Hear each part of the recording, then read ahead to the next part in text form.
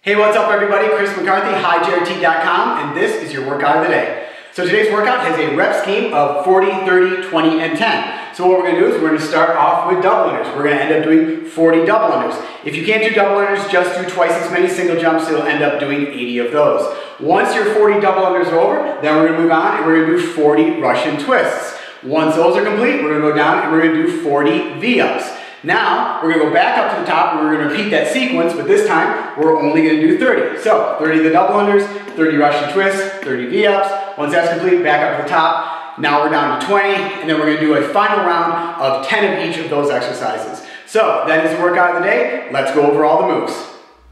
Alright guys, so today's workout has a rep scheme of 40, 30, 20, and 10 reps. It starts with a jump rope, so we're going to end up doing 40 double unders. That's when the rope is passing underneath your feet twice for every jump.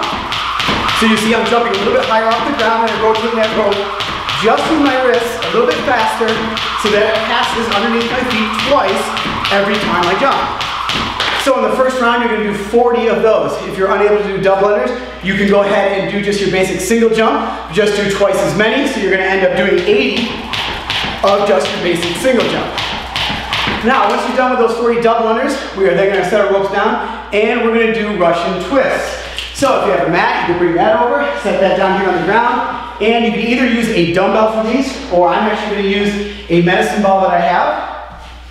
So I'm going to bring this down the side, we're going to sit down on the ground, and what we want to do is bring our feet out in front of us. Keeping your feet together, we're going to lean back about 45 degrees. We're going to grab the sides of our weight, whether it's a dumbbell or a medicine ball. When that weight comes off the ground, we're going to lift it off the ground. We're going to bring our feet off the ground at the same time. Lean back. And we're going to start going from side to side with that weight, touching the ground every single time, keeping our feet in the air. We're going to end up doing 40 of these. Each side counts as one, so it'll be 1, 2, 3, 4. So basically, pick it up, feet come off the ground, and now I'm rotating side to side, leaning back, really engaging that core, keeping my feet off the ground, and I'm touching that medicine ball or weight to the ground every single time, and it counts like this: 1, 2, 3, 4. So every time you touch the ground, that counts as 1. And in the first round here, we're going to end up doing 40 of those. Once those are complete, we're going to move on to V-ups.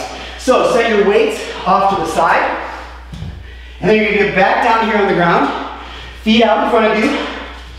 And then we're going to go all the way back, touching our back to the ground, keeping our hands up over our head. What we're going to do is we're going to V our body up in a V formation, and we're going to keep our legs as straight as possible, really engaging that core, bring our hands up and try and touch our toes every single time. Then you're going to go all the way back down, touch again, and keep using that, doing that V formation all the way up and down. So I'm going to start back here. I'm going to come all the way up, touch the toes if you can, come all the way up, and you're going to end up doing 40 of these in the first round. If you need to go down and take a quick break, you can go ahead and do that. But really engage that core and try to touch those toes every single time.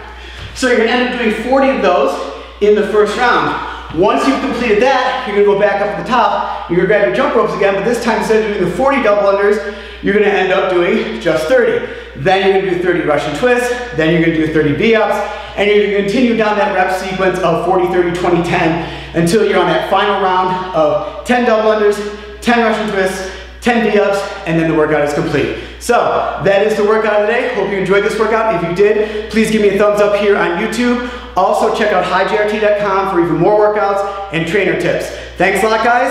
I'll see you in the next workout.